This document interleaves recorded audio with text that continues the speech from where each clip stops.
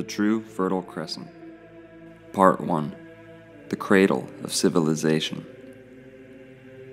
Have you ever wondered why the region of the earth mistakenly referred to as the Fertile Crescent is neither fertile nor shaped like a crescent?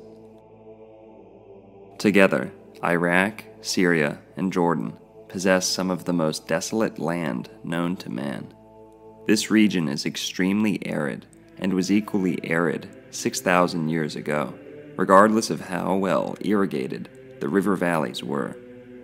Dependence on irrigation alone rules out Mesopotamia's candidacy for the true biblical paradise.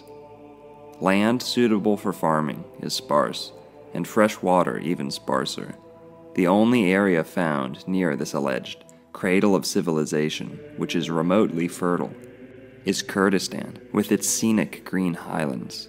However, Adam and Eve would have been unable to dwell in these mountains due to their frequent freezing temperatures.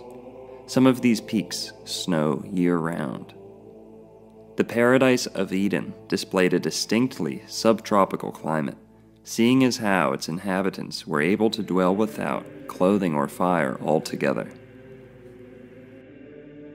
When we scan maps for a fertile, crescent-shaped area in the Middle East, Africa, Asia, the Pacific, or Europe, we find no such distinguishable region. That is until we cross the Atlantic and lay eyes upon the Gulf of Mexico, the very source of the miraculous Gulf Stream. These life-giving waters keep the Gulf Coast in a constant state of agreeable climate. It will be shown in this presentation that the Gulf of Mexico is the one and only true Fertile Crescent, and thus Florida, the Garden of Eden. Now enjoy. Welcome to Florida, baby.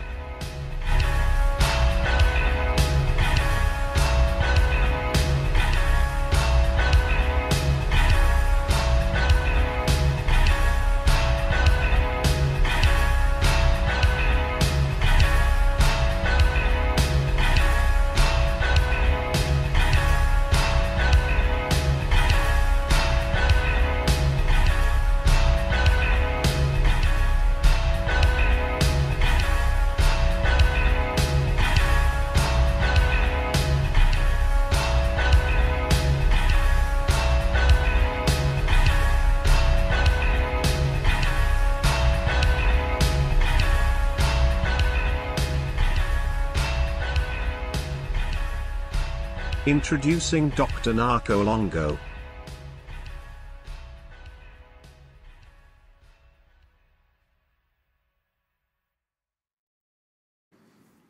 There is only one consistently fertile, crescent-shaped landmass on the Earth today.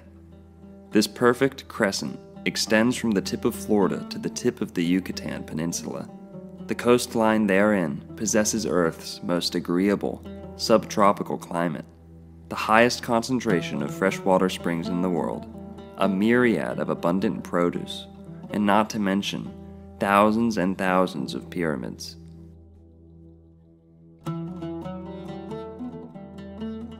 The Gulf Coast, Caribbean islands, and Bahamas display such lush vegetation and agreeable climate as to put the Mediterranean Sea and its barren coastlines to shame. The amniotic waters of the humid Gulf average 10 degrees Fahrenheit warmer than the dehydrated, chilly Mediterranean. This is due entirely to the Gulf's sacred designation as the source of the Gulf Stream, the mother of all oceans, as will be discussed shortly. In this respect, the Middle East, again, comes up empty-handed. Florida is Eden. From its very inception as a European colony, Florida was likened to the Garden of Eden. In fact, on Columbus's third voyage to the so-called New World, he professed the lands he encountered around the Caribbean and Gulf of Mexico to be the one and only earthly paradise. Interesting how they leave that part out of history class. yet endlessly subject us to Arab-centric propaganda furthered by countries who would have virtually no global relevance save for the fact that they erroneously claim host to the birthplace of the Abrahamic religions. Up until World War II, it was not uncommon to hear Florida professed as the original Garden of Eden, as Arab-centric propaganda had not been cemented into our school systems. Land advertisements and articles of the pre-war eras reflect a seemingly widespread acknowledgement of this fact. A 1912 booklet, distributed by the Tampa Board of Trade, professed, "Florida climate proves that original Garden of Eden was located there." On the 8th of February, 1910, the Tampa Tribune printed that, quote, "The Garden of Eden was in Florida." The Tampa Tribune similarly printed the following on March 11, 1919. General Richard E. Edmonds is correct. Only the extremely ignorant and supremely jealous now deny that here was the original Garden of Eden. Not only was the original Garden of Eden in Florida, much more to the point, it is still here, and there are no rivals. End quote. Dozens and dozens of articles and land advertisements echo the same consensus.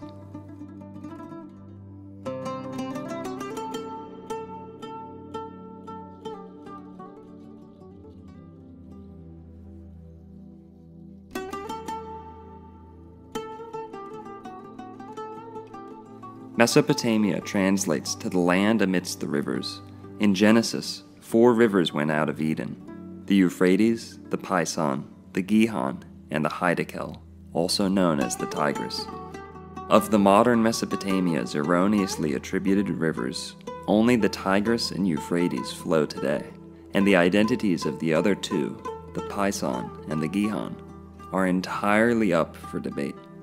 Keep in mind, within the mainstream narrative, the area of Iraq, Syria, and Jordan, labeled the cradle of civilization, required extensive irrigation to render their largely barren land remotely fertile, which automatically disqualifies it from the candidacy for Eden. Another truth, which is lost on scholars, is the fact that these 4 rivers came to a single head. This feature is not to be found on any of the eastern continents. Believe it or not, it is in Lake Seminole, located exactly on the Florida-Georgia line, that we find the planet's only true 4-headed river system. The 4 physical rivers of Eden are the Chattahoochee, Fish Pond Creek River, the Spring Creek River, and the Flint River. These 4 ancient names were carried to Asia on the Ark during the flood and reassigned to the 4 closest major rivers. This is how Eden was lost. But the Gulf Stream persisted, and thus the same unique ecosystems of Florida took hold again, and paradise was restored. This fact was uncovered by Christian theologian and lawyer L.V.E. Calloway, Florida's Republican candidate for governor in 1936, who was ordained a Baptist preacher at only 17 years old. Calloway was sent on a mission from God by none other than Dr. Brown Landone, renowned Florida mystic and author. Landone instructed Calloway to move from central to northern Florida after initiating him into what was called the Order of Melchizedek.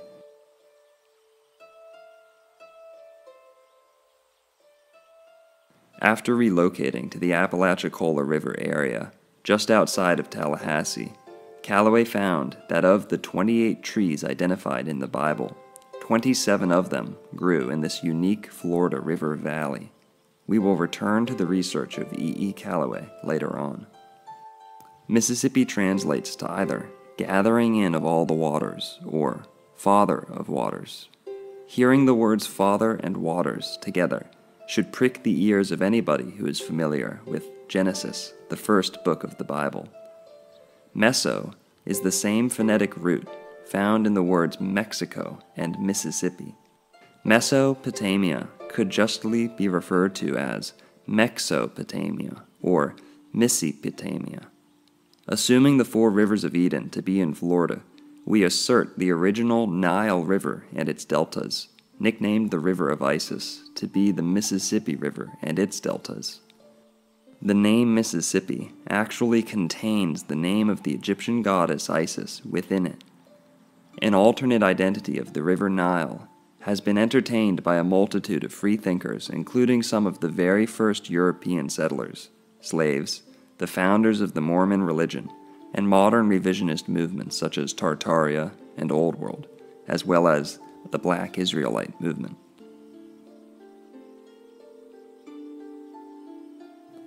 At the very least, most people should be able to agree that the Mississippi River, Gulf of Mexico, and Caribbean are the mirrored equivalent to the Nile and Mediterranean Sea.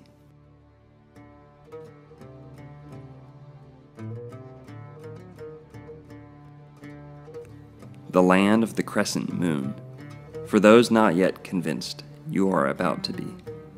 If the Gulf of Mexico is the true Fertile Crescent, it would thus be the home of at least one Abrahamic religion. Now, Islam actually brandishes the Fertile Crescent, symbolized by the crescent moon and the planet Venus, the two luminaries which govern over fertility, as its primary symbol. Well, what if I told you that Islam actually originated in the Gulf of Mexico? For it was certainly present in the Americas well before Columbus's arrival. Don't believe me? Take a look at these so-called Native Americans.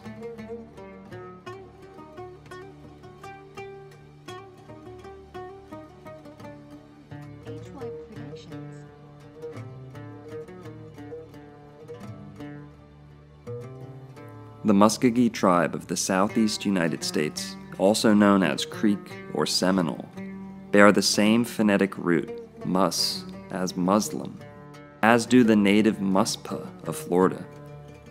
Muskogees dress in a distinctly Moorish style that well suits the Moorish architecture scattered around the southeastern United States and Caribbean islands.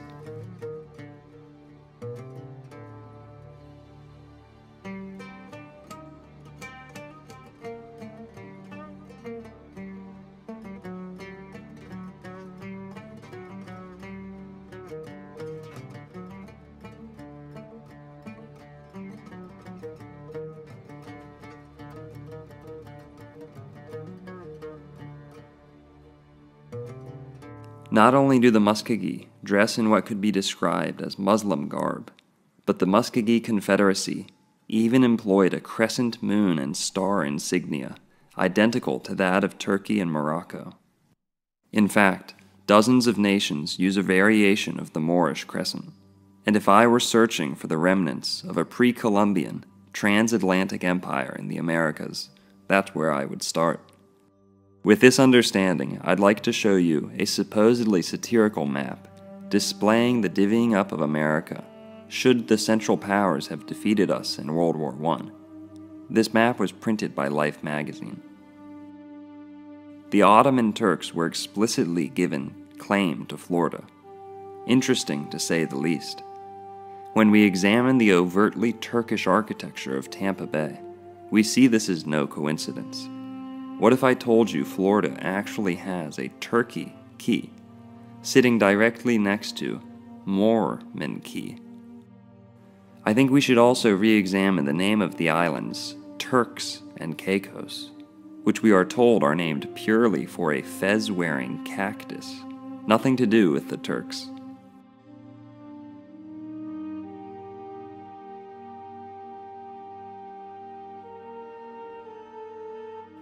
New Smyrna, Florida, a 1767 Ottoman colony, is, however, legitimately named after a Turkish city. So, is this map showing us an alternate destiny or an alternate history? A little-known fact, the Muskogee tribe of Florida actually allied with Montezuma, the Aztec emperor, against his colonial foes. Another undeniable link between the Gulf of Mexico and a pre-Columbian Muslim empire is the fact that the language family to which the Aztec languages belong is the Otomanguean family. Otomanguean is Ottoman. the crescent moons of the Gulf of Mexico are indeed Islamic in origin.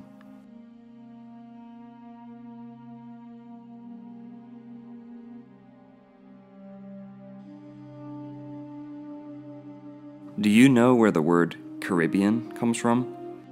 It is named for the Carib people, who were native to its islands as well as the Gulf and Florida. Carib is nearly the same word as Arab, and this is no coincidence. If they had named the Caribbean Sea the Caribic Sea, the truth would likely have been too obvious. This area is perhaps most famous for piracy, which, all propaganda aside, is a largely Arabic or Semitic culture. The two most pirated areas of the colonial world were the Islamic Barbary coast of Africa and the potentially Islamic Gulf and Caribbean. The pirate cutlass was inspired by the Arabic scimitar. The word pirate comes from the word pyro, as in pyrite, meaning flaming or red. This is the same adjective from which the Phoenicians get their name, as do the Rus, Vikings, of Eastern Europe and Asia. This gives new meaning to names like Barbarossa, meaning red beard. The Prophet Muhammad was known to have red hair and a red beard, did he not? Ironically, Florida's 7,000-year-old bog burials, consistent with those in Europe, yielded specimens featuring European DNA and red hair. Lorenz is re-examining sections of DNA called haplogroups in the brains of 5 Wendover people. He's looking for haplogroups found only in native North Americans because finding them would corroborate all previous work. When I sequenced larger fragments and I was looking for the sites that I know are characteristic of Native American haplogroups, I was surprised because I did not find them. In contrast to all previous findings, Lorenz couldn't confirm the Wendover people were Americans. Further investigation revealed something even more remarkable. I went back to the screen and I looked at the sequences again. The first person's DNA, it looked European. When I looked at the second one, it looked European. When I looked at the third, fourth, and fifth, they were slightly different from the first two, but they looked European. Lorenz had found DNA unlike any other from Native Americans. The word Mecca is rooted in the words Olmec and Mexico. In fact, when Europeans first arrived, the native Floridians even had a massive quote-unquote mosque made from stone in Florida named Tolo Mecco. Unsurprisingly, the words Muskogee, Meskwaki, and Mascogo all bear the word mosque within them. For those that don't know, officially, Seminoles are Native Americans mixed with both runaway slaves and Irish, Scottish, and Welsh renegades, often bearing names like Mick and Mac. But we are told it is a coincidence that this tribe goes by the name Miccosukee. Micco is the same phonetic thread from which we get Mezzo, Mexo, and yes, Mecca. Cuba is the Kaaba, the land of the cube. The island of Cuba is actually the tail of the largest Q in the world. Its name is no coincidence. Many Seminoles escaped persecution to Cuba and settled there, some temporarily and others permanently. Cuba is also the name of a city in Alabama, Muskogee Territory. Q is the letter which represents fertilization. It displays an egg being actively fertilized by a sperm.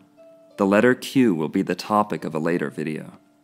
This letter of fertilization symbolizes the amniotic waters of the Gulf Stream, which perpetually emit from the Gulf of Mexico. It is the Gulf Stream and its destinations alone which survive the periods of mass freezing in the northern hemisphere. In periods of temperance, such as our current age, the Gulf Stream supplies warm, nourishing waters to northern locations that would otherwise not be able to host the vegetation they do today, such as Iceland and Helsinki. We will return to the Gulf Stream later in this presentation.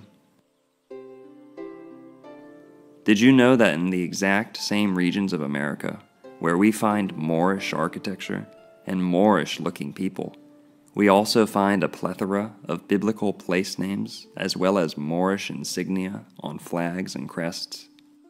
The following states all belonged to Muskogee or Creek territory. Florida, with its overtly Moorish architecture in all corners of the state, has cities with names such as Baghdad, Crescent City, Golden Crescent, Tallahassee, a city which has been referred to as the Rome, Jerusalem, and Athens of ancient America by multiple scholars. Moorhaven, Isla Morada, Arcadia, New Smyrna, Marathon, Zephyr Hills, Naples, Venice, St. Petersburg, Alachua, Bowell County, El Portal, El Jardín, Garden Nile, Yalafa, Alafaya, Malabar, and many more. In Georgia, named for the same George as the country Georgia, previously part of both the Ottoman and Tartarian empires, we also find a plethora of Moorish architecture, as well as cities with names like Bethlehem, Athens, Hephzibah, Rome, Salem, Smyrna, Cairo, Arabi, Zebulon, The Rock, Albany, Alpharetto, Alapaha, Hiram, Jachin, Zion, Moreland, Ephesus, Ta'alapusa, Da'alis, and O Mecca. In Alabama, with its distinctly Arabic prefix, we find cities such as Arab, Andalusia, Athens, Dothan, Joppa, Sardis City, Boaz, Troy, Alexandria, Alexander City, Alabaster, Altoona, At-Allah, Ta'ala-Dega, and Mobila, the true name for Mobile, which is actually Alabama backwards, and of course a plethora of Moorish architecture. In Mississippi, the land of the River Isis, we find Mount Olive, Carthage, Beulah, Gilead, and another Athens. In Tennessee, Medina, Memphis, Athens, Carthage, Alexandria, Moscow, Smyrna, Tallahassee.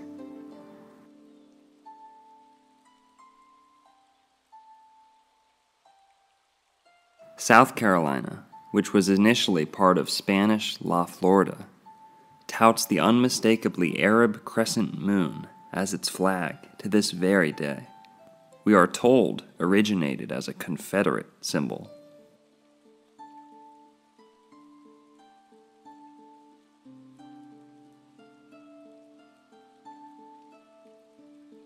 In Louisiana, where the River Isis terminates, we find Amite, New Iberia, Lake Maurepas, Des Allemands, Allah, Arcadia, Athens, Homer, Alexandria, Iota, Sicily, Delhi, Venice.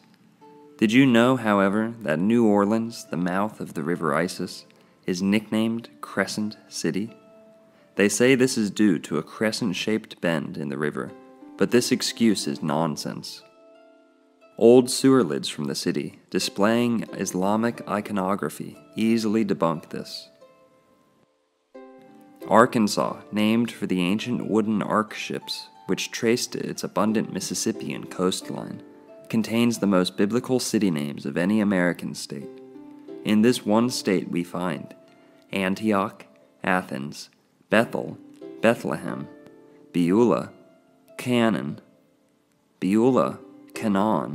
Corinth, Damascus, Egypt, Gethsemane, Goshen, Hebron, Jericho, Jerusalem, Jordan, Lebanon, Mount Judah, Mount Nebo, Mount Olive, Nimrod, Palestine, 4 Salems, 4 Shilohs, Siloam, Smyrna, Zion, Lepanto, and my favorite, the most telling of all, Arkadelphia.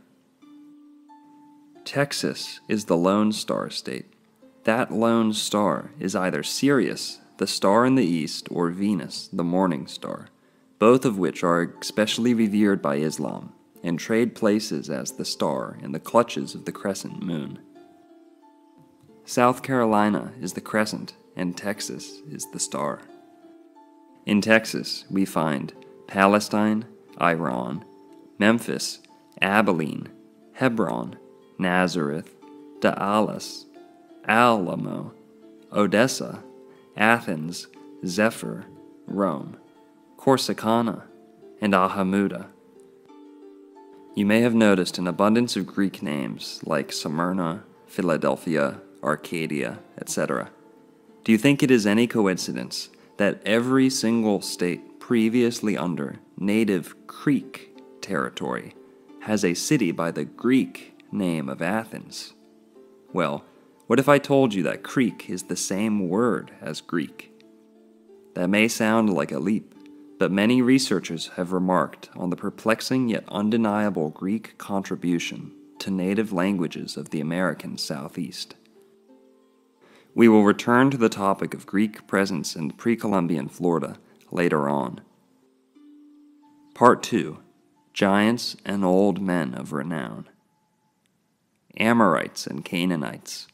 When Dr. Pedro de Santander wrote the following to his king in July of 1557, he used a very interesting choice of words to describe the people of Florida. It is lawful that your majesty, like a good shepherd, appointed by the hand of the eternal Father, should tend and lead out your sheep, since the Holy Spirit has shown spreading pastures whereon are feeding lost sheep, which have been snatched away by the dragon, the demon. These pastures are the New World, wherein is comprised Florida, now in possession of the demon, and here he makes himself adored and revered. This is the land of promise, possessed by idolaters. The Amorite, Amalekite, Moabite, Canaanite. This is the land promised by the eternal Father to the faithful, since we are commanded by God in the Holy Scriptures to take it from them, being idolaters, and by reason of their idolatry and sin, to put them all to the knife, leaving no living things save maidens and children. Their cities robbed and sacked, their walls and houses leveled to the earth. End quote. Robbing, sacking, and leveling is exactly what the Spanish would do in Florida for a period of about 300 years. But let's take a look at those specific names used to describe native Floridians. Amorite, Amalekite, Moabite, and Canaanite. These are the very names used in the Old Testament to describe the ancient tribes of what we are today told is Arabia, the Holy Lands, Phoenicia, and Africa. So, was Dr. Pedro poetically employing these names simply for dramatic effect, or was he candidly relaying accurate information to his monarch, albeit with religious fervor? I tend to agree with the latter. The price for misleading a king was severe back in those days, so I have a hard time looking past these revelatory titles. And believe me, slanderous labels such as Canaanite were not needed to justify crimes the Spanish were already accustomed to committing. Amorite is a very revealing word, as it is nearly synonymous with Phoenician and more. One could even make the case that the word America comes from the word Amuri, the homeland of the Amorites. According to academia, Canaan, believed to be modern-day Israel and Lebanon, is the alleged homeland of the Phoenicians. Though certainly a Phoenician colony, I do not believe it to be their homeland. The original Phoenicians, who were actually Finnish, come from the true North Pole, near Helsinki, Finland. Nonetheless, Norse seafarers were in Florida thousands of years before the dawn of Egypt's first dynasty. This is substantiated by the European DNA recovered from the Florida bog bodies. These burials are identical to ones in Scandinavia, but academia does absolutely nothing to address this fact. The following articles highlight the ample evidence of Phoenician presence in the pre-Columbian Americas.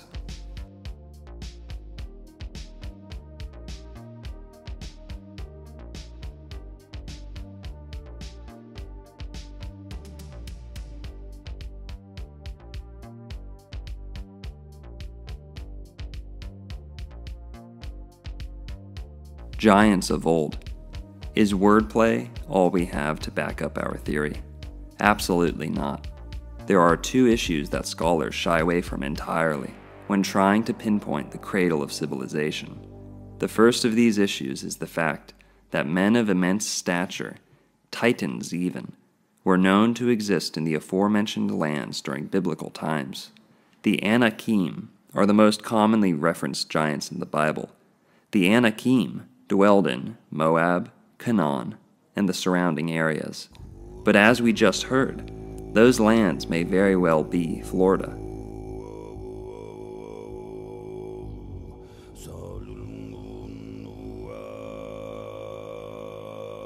The word Anakim can even be linked with the name Abenakis, an ancient mound-building culture from Sarasota, Florida, which bears the same root as Saracen, a medieval name for Muslims. Believe it or not, while rich in archaeological findings in general, the Middle East does not yield as many skeletons of impressive stature, nor are the people currently dwelling there of any noteworthy height. Quite the opposite, actually.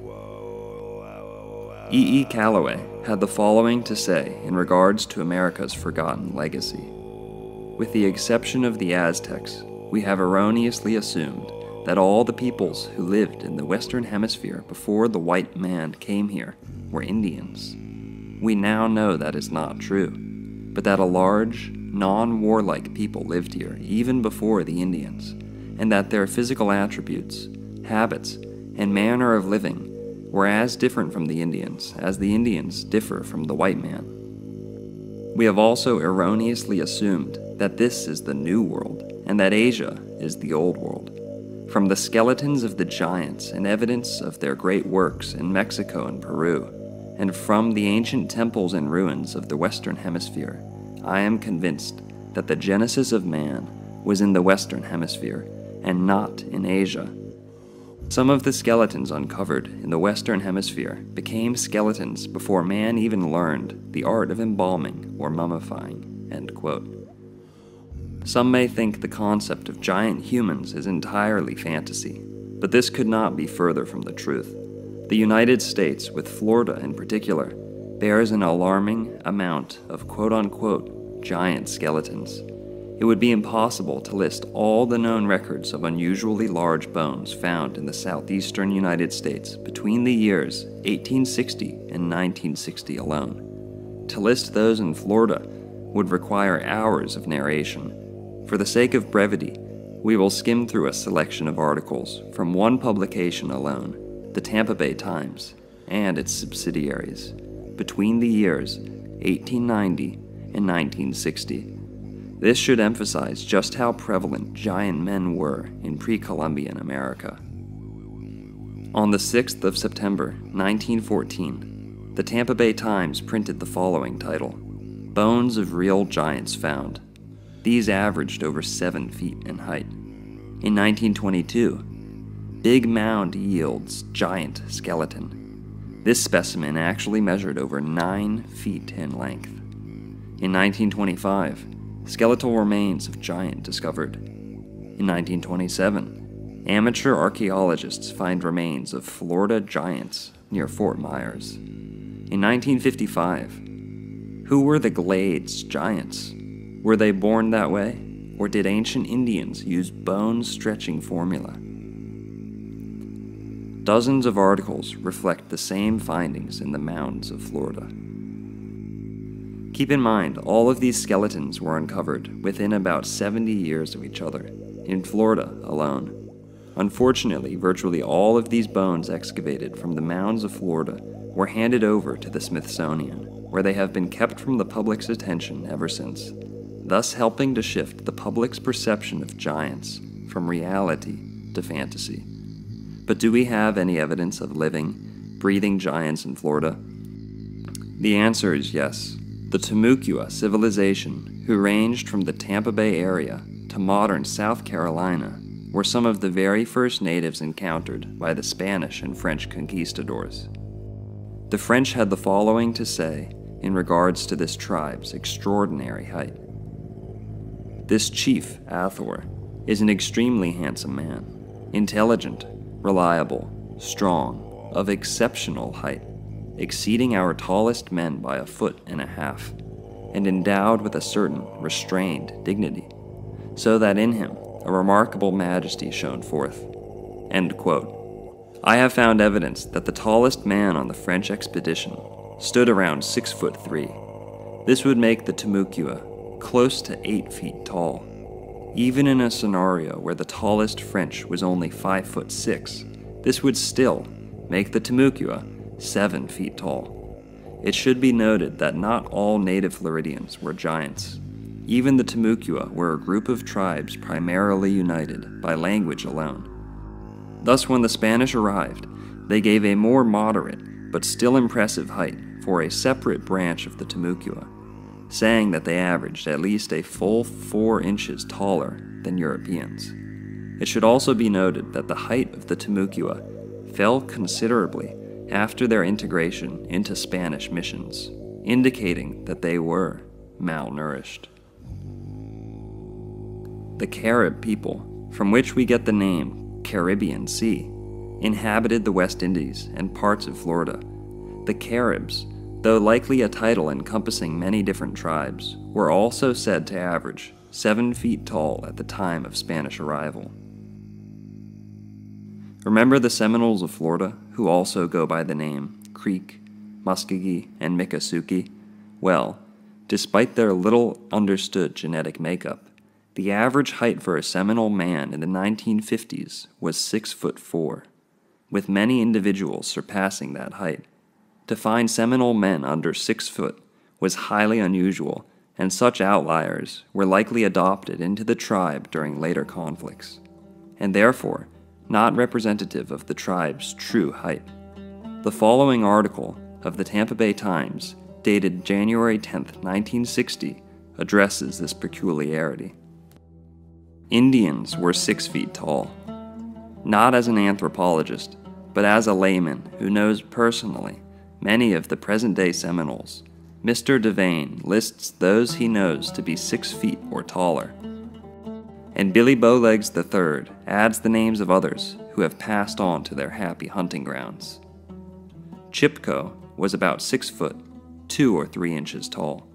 His brother, who was the first chief of the Seminoles in Oklahoma, called Long John, was 6 feet 6 inches tall. His brother, who was the father of Chief Tallahassee, was over 6 feet. His niece, Martha Tiger, was almost 6 feet, and of the 3 Tom Tigers, all were over 6 feet. Captain Tom Tiger was 6 foot 6 inches and weighed almost 300 pounds, according to his son Naha, who had recently died. Billy Bowlegs III said these Seminoles, now deceased, were 6 feet and over. Old Cypress Charlie and his 4 sons, Whitney, Wilson, Futch, and Charlie Cypress, Old Charlie and son Sam Huff, Big Charlie, 6 feet 4, Coffee Gopher, Tom Jumper, Josie Jumper, Charlie Peacock and his brother, John, Tommy Doctor and Jimmy Doctor. Those living whom I can recall are Reverend Henry Cypress, 6 feet 4, Sam Toney, Jack, John, and Frank Tommy and their grandfather, Old Tom, Jumper, Tom, and Morgan Smith, the largest man among the Seminoles, Joe and Toby Johns, Willie and John Henry Gopher, Johnny Jash and his son. Only a few of the older deceased have been mentioned, but the present-day Seminoles are, to me, evidence that there have been, and now are, many who are large and some very tall. A few years ago, former Sheriff Wiggins of Glades County built a home on a mound within his pasture. The site is about 3 miles from the old ceremonial mound near Fort Center on Fish Eating Creek, which is the highest soil mound in Glades or Highlands County. This mound was in the marsh and evidently was a burial mound. When excavating for the foundation and septic tank, he uncovered large leg and arm bones. He estimated the people were near 7 feet tall. There seems to be ample evidence that Florida was once populated with many very large and tall people." End quote. So, to whose genes do the Seminole tribe owe their impressive height? To the New World? To the Old World? Or perhaps an even older world? Academia seems to have no interest whatsoever in such a line of inquiry. Long life in Florida. If you remember, I said there were 2 issues which academia refuses to address. The first is the presence of giants in the Bible. The second is this: the inhabitants of Mesopotamia in the Old Testament were explicitly said to have reached hundreds and hundreds of years of age. Adam, for example, lived to 930 years old. His descendants had an equally impressive lifespan. That is until after the flood, when God restricted man's lifespan to 120 years. 120 years of age is the generally accepted maximum age for today's humanity. Well, the aforementioned Timucua were not only giant in stature, but could apparently live to over 300 years of age. This is explicitly conveyed in the following account of the expedition led by French Huguenot René Goulain de Laudonnière in 1564. However, although they hold great feasts in their own way, they are temperate in their eating, and as a result of which they live for a long time. For one of their chiefs assured me that he was 300 years old, and that his father, whom he showed me, was 50 years older than he. And I can truly say that when I saw him, I thought I was looking at no more than human bones covered with skin. They certainly put Christians to shame, who've reduced their span of life by holding immoderate feasts and drinking parties, and who deserve to be handed over for training to these base, uncivilized people and brutish creatures in order to learn restraint. The average life expectancy of a quote-unquote full-blooded Florida Seminole prior to their total Americanization was well over 90 years. This lifespan is much older than that of European settlers, but is even more impressive when considering these towering men and women lived outdoors 24/7, with no air conditioning, no grocery store, no refrigerator, no cars, kitchen sink, no first aid, no hospital, no vitamins. Just the Florida sun, Florida air, and Florida spring water. Quote-unquote natives are not the only people to experience prolonged life as a result of time spent in Florida, however. John Gomez, a Seminole War veteran, ex-pirate, celebrity recluse, and nephew to the famed buccaneer Jose Gaspar, was aged somewhere between 116 and 140 years old before passing away in Florida. He was believed to be the oldest living American citizen and was recorded in one official census as being 125 years old. Many people believe his involvement with Florida piracy points to a possible connection with the Fountain of Youth. You may be surprised to hear that the life of John Gomez helped to inspire the Pirates of the Caribbean franchise. In 1957, the Tampa Tribune reported the case of Charlie Smith, who was then aged 115 years old, and received his Social Security check reflecting such. It should be noted that Charlie never retired. Being sold into slavery around age 12, he picked Florida oranges 7 days a week and had done so for over 100 years. Charlie Smith is said to have been born in Liberia in 1842 and did not pass away until October 5, 1979, making him 137 years old. Despite being accused of embellishing his life story, Smith's minimum verifiable age at the time of his death was 105. Why would a 100-year-old man need to lie about his age? That sounds like the type of unwanted attention that black men of that era, ex-slaves in particular, were not eager to attract. On a side note, Smith's status as a popular moon landing denier may have caused the attacking of his veracity by the mainstream.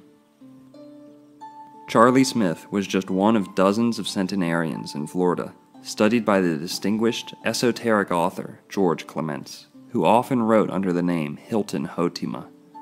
Clements was one of Earth's only true experts on longevity, and dedicated the second half of his life to rectifying man's misconceptions about lifespan. His wonderful book, Long Life in Florida, professes the climate and produce found here to be the most life-sustaining in the world. This conclusion was not arrived at hastily. Clements spent ample time in the tropics of the Pacific, as well as every corner of the United States. Clements lived to 91, subsisting off little other than unpasteurized Florida orange juice for the second half of his life. And he was in phenomenal shape, built very sturdy well into old age. Some believe his life was actually cut short early due to his revolutionary teachings. Another aspect to the Garden of Eden which cannot be ignored is the Fountain of Youth. Though not explicitly named in the Bible, we must remember that the Garden of Eden myth was directly inspired by multiple, pre-existing pagan legends. Virtually all of these legends feature life-giving waters, typically in the form of a spring, fountain, or river. Such mythical waters were believed to prolong life, restore youth, cure disease, and bless or protect the user. While widespread among many cultures, this myth was most equated with Greek, Mesopotamian, and Floridian lore. Uncoincidentally, the same three cultures between which we have been establishing a firm connection in Florida and the Gulf. We are told the Moors brought the concept of the Fountain of Youth to Europe, and thus the Spanish took the legend to Florida. However, the native people of Florida already possessed a similar myth themselves.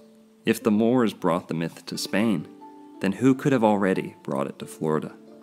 It should be noted here that yes, there are a myriad of allegorical and transcendental interpretations for the fountain myth and related legends like the elixir of life, Atlantis, Eden, etc., none of which have been overlooked in this assessment.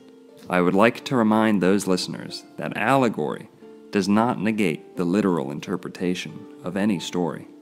It merely adds another dimension to it.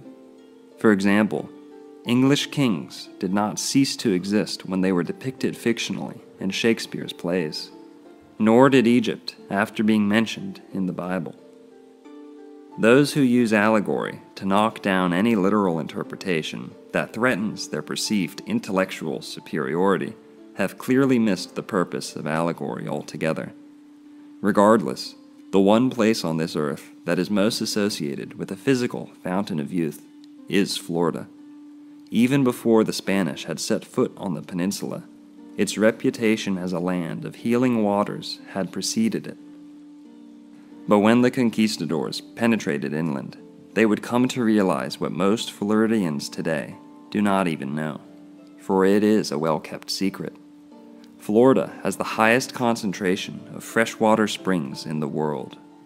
Not only is this a fact, but Florida puts other locations abundant in spring water to shame in terms of consistency, magnitude, and span of subterranean networks.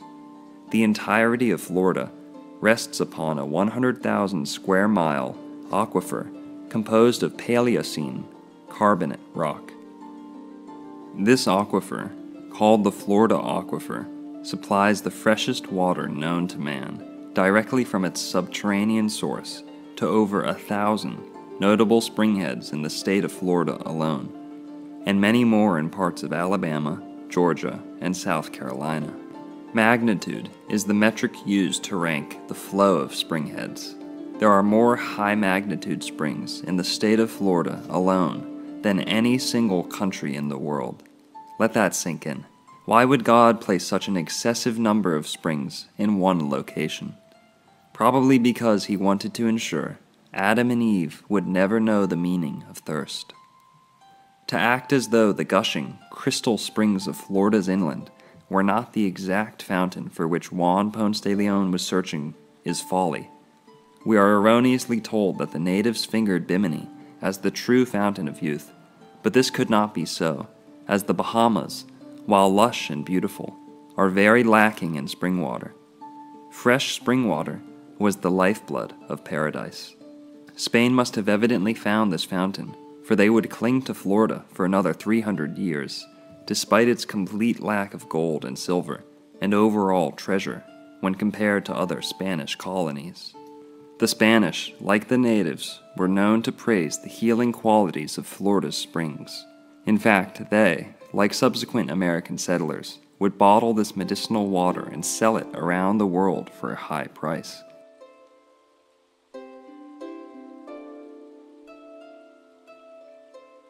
Did you know Florida is littered with the ruins of a golden age of hydropathy?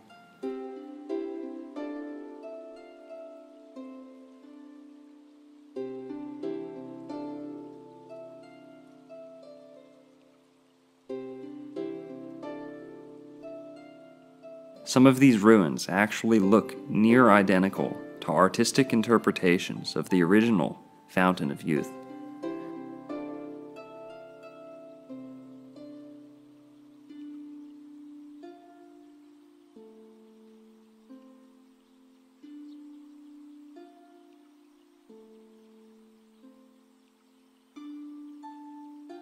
Unbeknownst to many Americans, spring water tourism was actually the #1 draw for visitors traveling to Florida before the 1929 stock market collapse.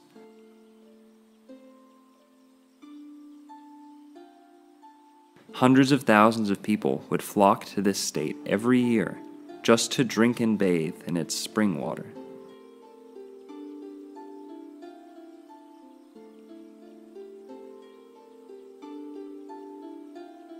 The rise of allopathy via the Rockefeller-funded medical cartel and pharmaceutical industry have ceased all serious scientific consideration of the healing properties of Florida spring water.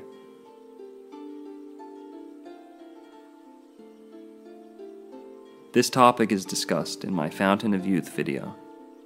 It must also be said that the Yucatan Peninsula is home to an abundance of springs. While exemplary of the fertile crescent, there is a higher frequency of hot springs in this region, wonderfully healing but not preferable for drinking. The beautiful cenotes of Mexico are only partially fed by springs, and are more often basins which collect filtered rainwater. Florida is also home to the largest, deepest, and highest magnitude freshwater spring known to man, Waukulla Springs. Waukulla, like most other springs in Florida, is a treasure trove of ancient skeletons and artifacts. A common motif found in mythical paradises is their proximity to the underworld. For example, the Garden of Hesperides, from which we get the Garden of Eden and the word paradise, was said to have rested directly above Hades, the underworld. The river Styx, which gave Achilles his blessings of protection, flowed upward from Hades. 9 separate species of extinct mammals have been found in the springs, 12+ miles of underwater caves.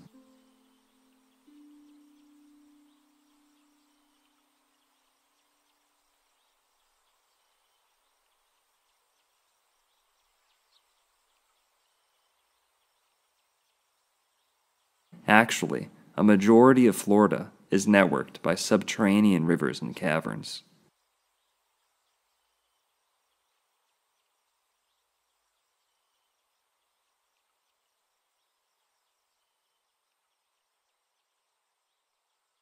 Talk about an underworld. Springs like these are quite literally a window into the prehistoric world. In fact, megalodon, giant sloth, mastodon, and mammoth bones, as well as many others, are routinely discovered in Florida waters by amateurs, unlike dinosaurs, which are primarily dug for intentionally in pre-designated dig sites with millions of dollars in funding. The bones of many giant humans have been retrieved from these underwater caverns. Both Florida spring water and Florida swamp water which contains little to no oxygen and is naturally alkaline, have the perfect conditions for long-term preservation of fossils. Would it not make sense that when ingested, Florida spring water could have a similar anti-aging effect on a living body? It is accepted that at one time in Florida, a quote-unquote water mortuary cult saw prominence across the state. Sites such as Fort Center, the Windover Bog, Manasota Key offshore site, and many others show a tendency for natives to inter their dead in shallow, mucky ponds, which, as mentioned earlier, can preserve tissue and DNA for a minimum of 7,000 years. Florida, being paradise, sits atop Hades, both geologically and geographically. The only true geological candidate for a literal river Styx is the vast network of underwater caves running underneath Florida. It's quite surprising how few Floridians know how expansive of an underworld sits beneath their feet. It must be said that no such substantial subterranean waterways exist in Greece or Mesopotamia, and to this day, clean drinking water is scarce in these regions. Geographically speaking, Florida also quite literally sits atop Hades, for Haiti is Hades. With all due respect to the Haitian people, the parallels between Haiti and the underworld are numerous. Haiti is a land of difficulty, constantly at the mercy of earthquakes and natural disasters. There was also a Punic colony, which means Phoenician, by the name of Gades, which, according to Pliny's natural history, was said to be called the Isle of Juno by its natives. Florida actually has a city named Juno Beach. This colony, erroneously attributed to Cadiz, Spain, was very likely the Caribbean Sea, possibly Haiti. Keep in mind the letter G goes soft and sounds like an H in multiple languages. But as with most things Phoenician, our mainstream academia tends to just fling shit at a wall and see what sticks. Part 3. Noah's Ark. Another absurdity furthered by the mainstream is the idea that Noah's Ark landed in the same general vicinity from which it departed. This buffoonery has rarely, if ever, been questioned by academics or theologists. Contrary to popular belief, the flood of Noah did not last for 40 days. While the rain is said to have lasted for 40 days, the entire duration of Noah's time in the ark ranged from a minimum of 150 days to a maximum of 371 days. We are expected to believe that during months and months on the most tumultuous open seas man has ever known, as the entire surface of the planet was being reshaped, Noah's boat seemed to hover perfectly in place before approaching what was already the closest, highest area in the region. For those that don't know, the ark is said to have only moved from Iraq to its next-door neighbor, Armenia. There is little to no possibility of this having happened. Such a short distance traveled is uncharacteristic of such an amount of time spent adrift. And if the ark was indeed navigable, would they not have approached this familiar high ground sooner? When considering the Islamic account, the truth is even more evident. According to the Quran, a single giant was permitted to board the ark and survive the flood. As we have pointed out, Florida was a land of giants. But here is the true giveaway. Noah's Ark is said to have left Mesopotamia, floated considerably south to Mecca, then circled the Kaaba, LOL, before heading back north, past where it started, then farther north to its landing place in Turkey. Allow me to propose a more likely chain of events. The Ark, constructed in the Apalachicola River area of Florida, was located either there or on the Mississippi River near Arkansas when the flood commenced. From there, the Ark traveled to Mexico, not Mecca, carrying at least one Florida giant, then circled around what portion of Cuba, the Kaaba, was sticking out of the ocean. From there, the ark drifted out to the open sea, and as the water levels rose, it would have no problem passing over Africa, the Middle East, then to its resting place either in Turkey or Armenia, in which case we could call it Archmenia. It was loaded, and then it floated 5 months and landed on Mount Ararat, where we know definitely that it's now embedded in the ice.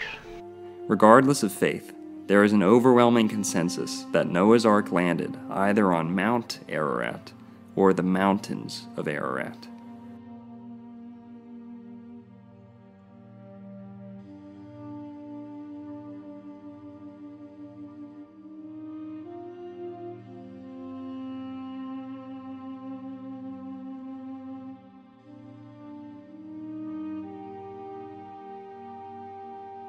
This is strongly substantiated by the presence of ancient stone anchors, drogues, and ballasts high up in these mountains, where they do not belong.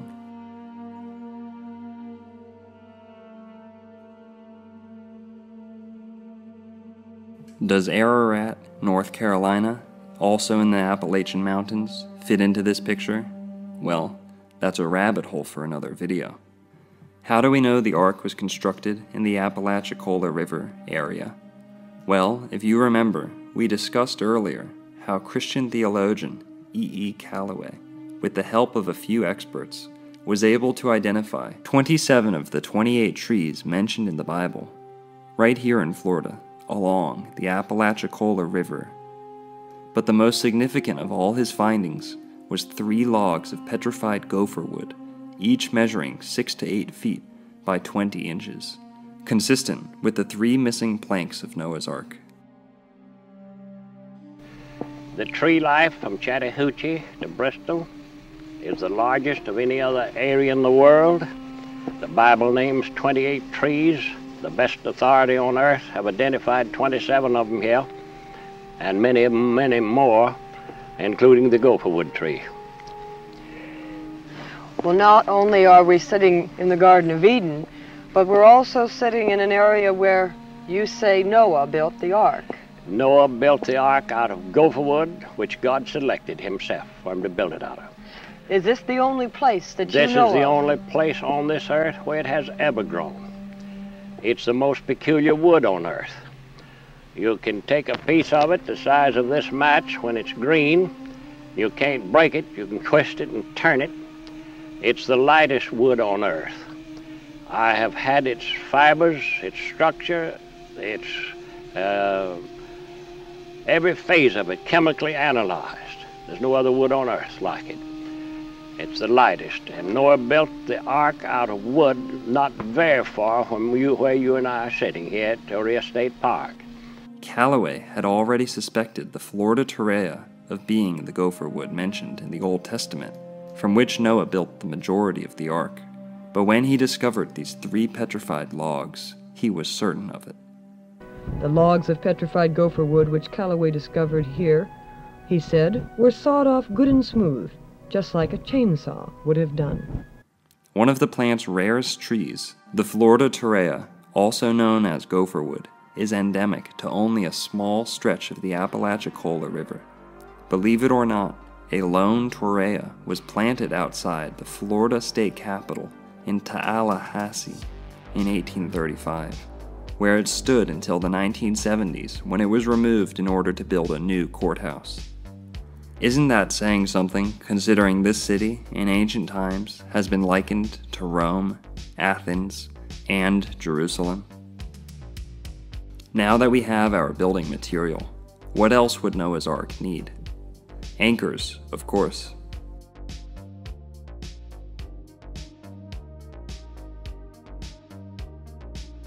Were you aware that the Tampa Bay area is home to the oldest and largest ancient stone anchors ever discovered?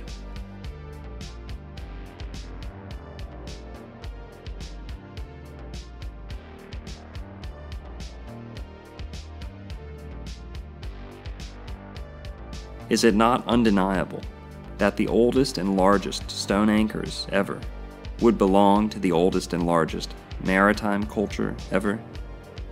Before the advent of the iron anchor, the go-to material for ancient anchors was stone, In all the regions where we know ancient maritime cultures to have existed, we find stone anchors in the archaeological record. Typically, ancient stone anchors are found in the Mediterranean Sea and Austronesia, and they average around 50 to 300 pounds. Some larger vessels would use anchors as heavy as 500 pounds, but these would require at least 3 men to hoist and thus would likely remain in the water even when not deployed. The ancient stone anchors you are seeing here on the streets of Pinellas, Pasco, and Hillsborough counties, Florida, generally weigh between 5,000 and 10,000 pounds. The 2 largest stones we encountered could easily weigh 15,000 pounds. The Tampa Tribune ran the following article regarding these ancient stone anchors. There, wedged deep in the grass of the median on Daly Lane, about 150 yards from the Pitla-Chascati River, sits a massive stone with 2 holes, both 17.5 inches in diameter. Bill Donato, an archaeologist and expert on stone anchors, said it clearly was an artificial formation with distinct rope grooves running through both holes and other properties that show it may have been used as an anchor or mooring stone. The size is astounding, Donato says, far bigger than anything I've seen. It may have been a mooring stone. The Romans used circles set this way. It's also a similar shape to Carthaginian findings." End quote. Can you see why the mainstream refuses to even acknowledge the existence of these ancient stone anchors? Giant anchors mean giant boats, giant people, and giant deceptions in our history books. Over 2,000 of these giant anchors have been discovered along the west coast of Florida, with the highest concentration in Pinellas and Pasco counties. Pinellas County is the land of Peniel, mentioned in the Bible, sharing the same root word as pineal.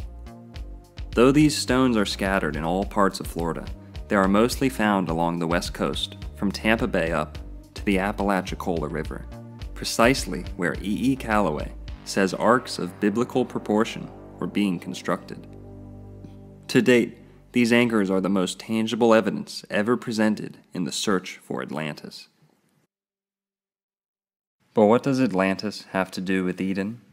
Well, as John Saxer of Tarpon Springs, Florida, has pointed out in his decades of research, they are in fact the same myth. The Garden of Eden is taken from the Greek myth, the Garden of Hesperides, from which we get the word paradise. Mythologers and philosophers alike have long placed the Garden of the Hesperides in close proximity to Atlantis, with some believing the two to be synonymous.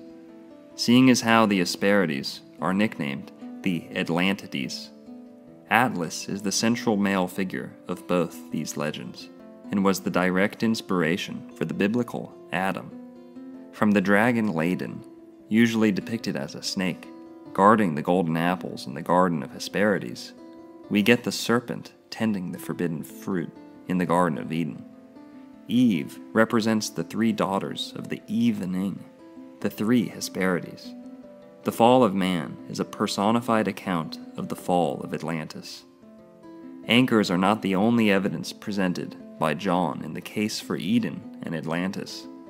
Central Florida, Tarpon Springs included, is the sinkhole capital of the world.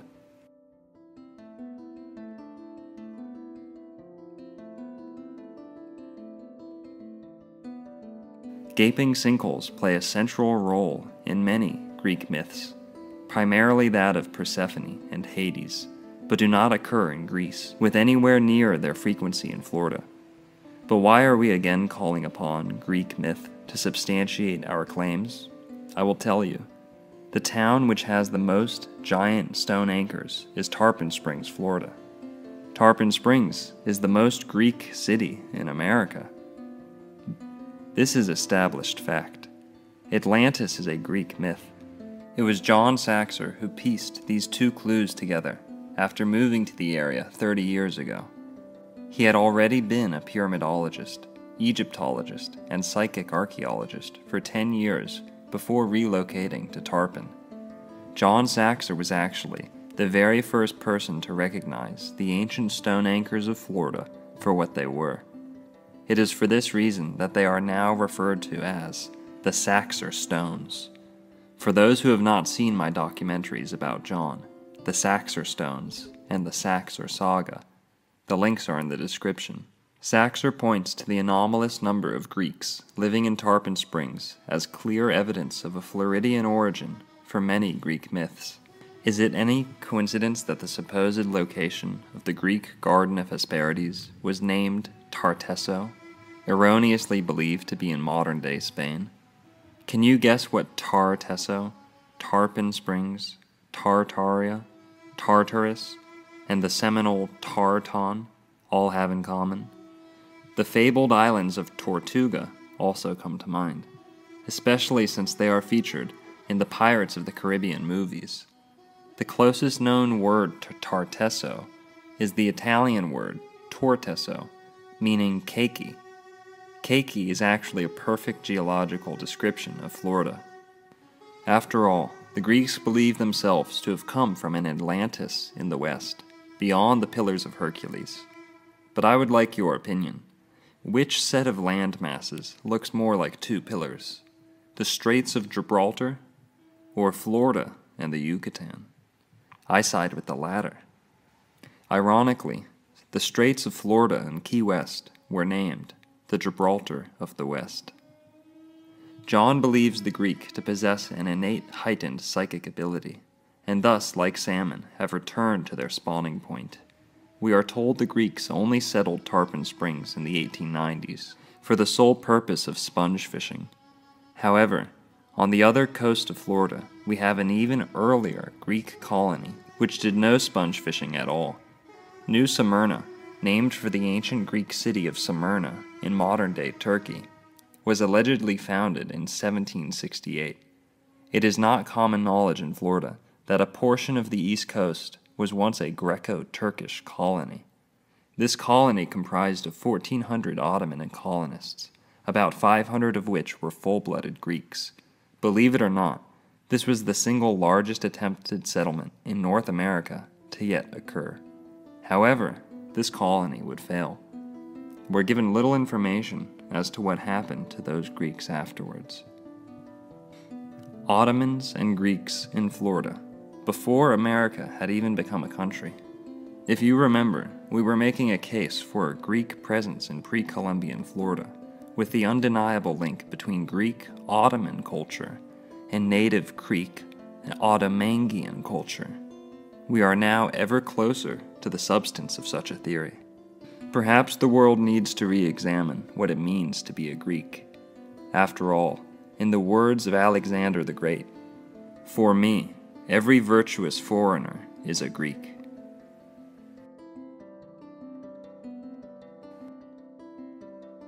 Part 4. Why would they lie? When the idea or the notion or the belief that the Garden of Eden was somewhere else or over in Europe or in Africa or someplace over there, the Western Hemisphere was unknown. They did not know that the continent existed west of the Atlantic Ocean. Therefore, they couldn't search this continent along with the others to find the River of Four Heads and these other great natural monuments which the Bible said was related to the Garden of Eden. It came my pleasure and my responsibility and my duty to search the North American continent and definitely point out the same bare natural monuments that the Bible relates to. It suffices here to answer the question which must have popped into your head by now. Why would they lie? The Out of Africa theory is a complete propaganda campaign, promoted as fact in accordance with a sinister political agenda. Historical occurrences, such as Atlantis and Eden, must be labeled as pure fiction by the current academic regime in order to protect their holy grail of monkey-based Darwinism from any honest criticism.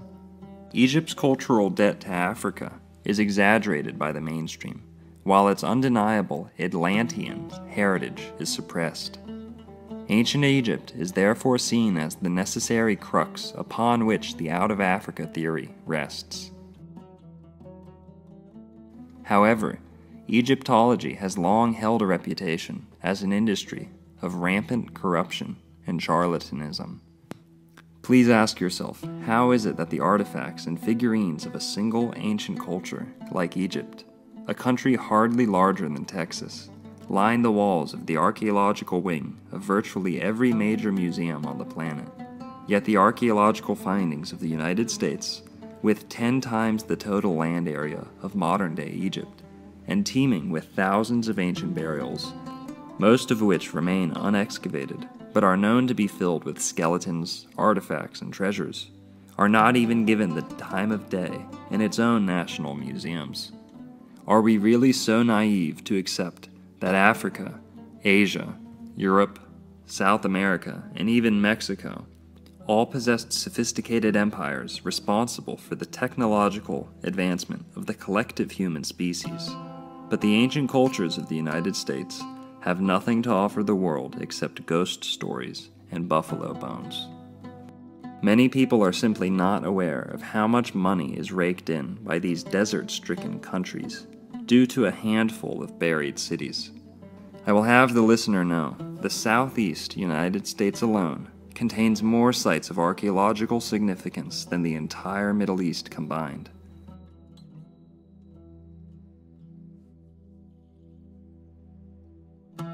The distinction is this: the Middle East, assumed to be the birthplace of the Abrahamic religions, offers its archaeological booty openly to international researchers, scholars, and quackademics, with little to no ethical consideration, whereas the thousands of pyramids, mummies, mounds, temples, extensive earthworks, tunnel networks, etc., found within the United States are all, without exception, protected under pseudo-spiritual consideration for tribes who often bear zero genetic affiliation with the titanic races who actually left them. It should not need saying that such double standards are entirely political in origin, and are not at all consistent with the approaches taken by experts in other countries. Regardless of what you think about the Mormon faith, their views on American history deserve some serious consideration. For those that don't know, Mormonism teaches that much of the Old Testament actually occurred in America. The Mormon Wars, a series of conflicts fought between the United States and Mormons between 1838 and 1866, would serve to cement the United States' attitude towards all American-centric historical revisionism. All references of Moors and Venetians in Florida were to be treated as Spanish cultural aesthetic, nothing more.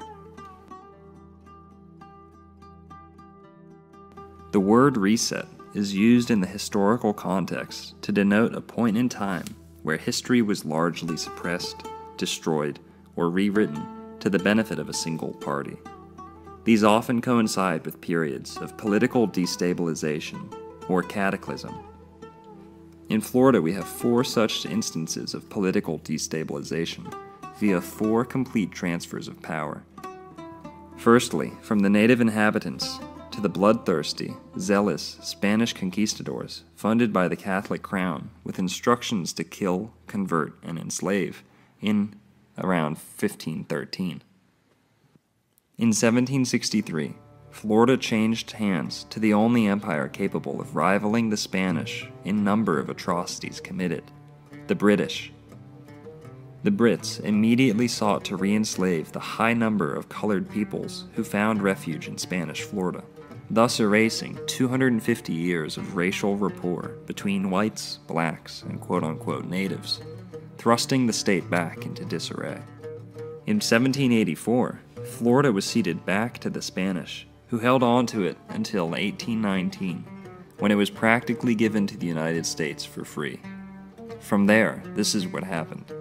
America takes part in the Barbary Wars, fighting Moorish pirates, emerges victorious.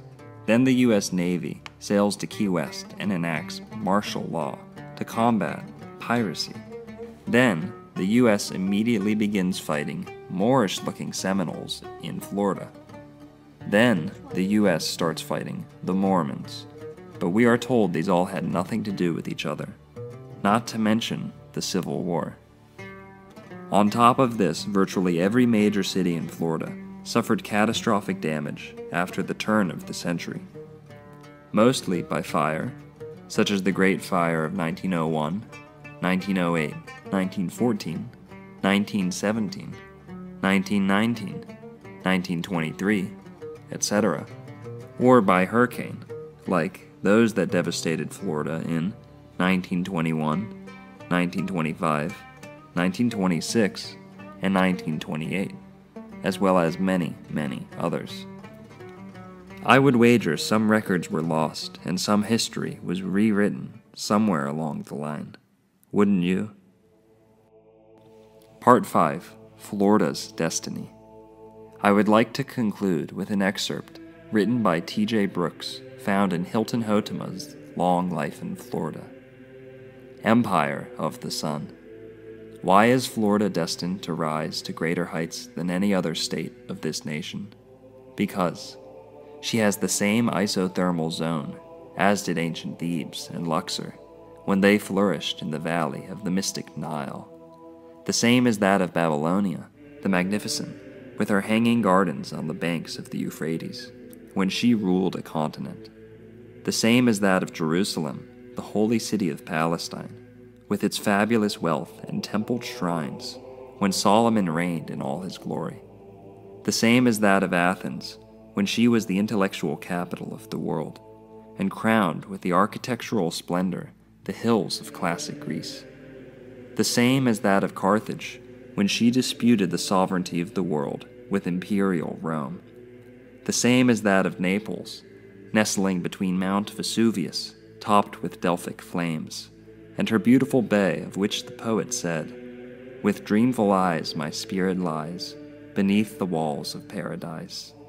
Florida, where millions of fruit trees are bowed with golden globes, and ruddy moons and grapevines stagger with their own purple clusters, where gardens furnish the tables of a nation with bounties of fresh food when frost locks the northern soils in ice. Florida, where palm trees bend to the ocean breeze, and inland jungles show the same, primeval forests with flowing beards and druids of old, the same as they did when De Leon and De Soto penetrated them in the vain pursuit of gold and of the fabled fountain of youth. Florida, the sun parlor of a continent, the playground of the world, the birthplace of the nation, the empire of the sun.